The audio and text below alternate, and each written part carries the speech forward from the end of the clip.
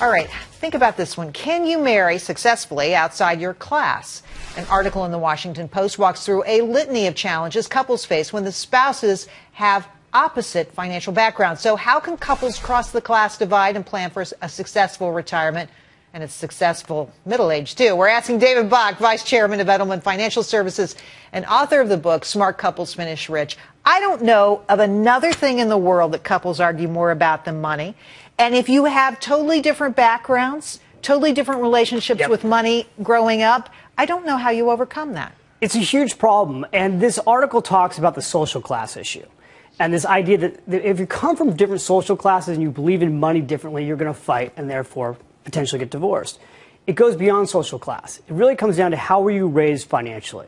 Because we tend to do what we saw our parents do. Right. So if your parents were savers, if you watched your parents sit around a coffee table and plan and talk about retirement, chances are you'll want to do the same thing. If your parents were spending money all the time and then constantly fighting about the bills, often we recreate what our families did. And the key here is that if you marry your financial opposite and you don't fix it, you end up divorced. But you can't fix it. Can you fix it? How do you come to common ground? Gerri. How do you get together? How do you see the world the same way? Here's what you do, and here's what we've seen couples do who are successful. And you're gonna look at me and go, "Come on, Dave, no, really." This is what they do.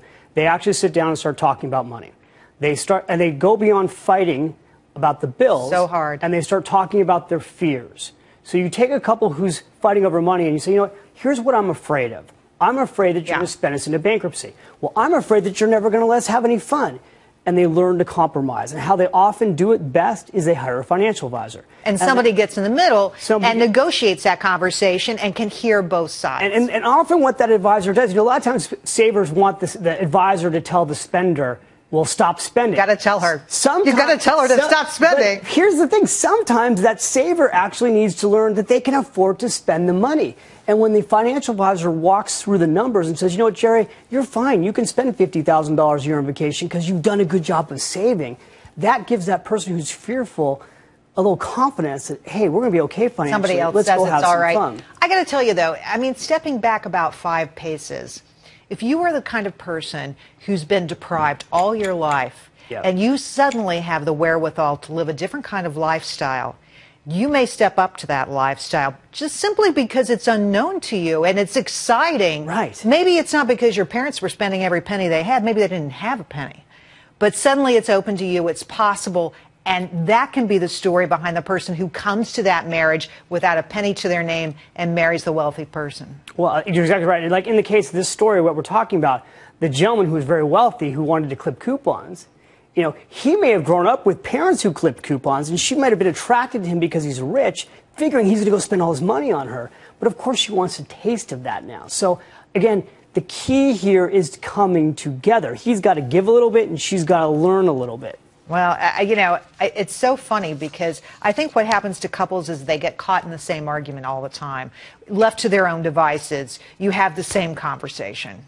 That's exactly right. And it's, again, I go back to focus on your fear, face what you're afraid of, and then tackle that. And when you look again at what couples do that is different, when you look at the happily married couples, because we work with our Edelman Financial Services, we have 26,000 households we work with, and couples who have been married 20, 30, 40 years. And when we ask them, what have you done right? They have worked together as a team, often very young. They started in their 20s and their 30s, and they worked on a handful of goals: saving for retirement, saving for college, getting the will in place, doing all those core things that families need to do so their family's protected. Well, and it takes a lot of planning and being on the same page and being willing to hear the other person. Very difficult. You say that a lot of folks out there think that money is the #1 problem.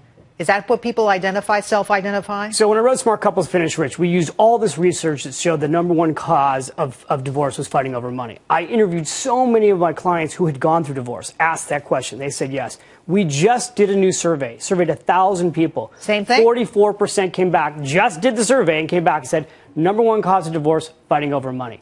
Then we looked at, well, those who are wealthy, what did they do?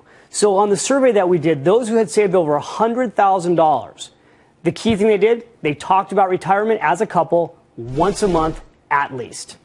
Holy cow. Okay, a real conversation. David Bach, good to see you. Always so nice to have you on the show. I understand you're going on the road. I hope that doesn't mean we don't get to see you. You'll get to see me. I'm going to do a tour for Smart Couples Finish Rich, going to L.A., Detroit, Chicago, and Boston. You have all the fun. David, thank you. Thank you, Gerri. And we'll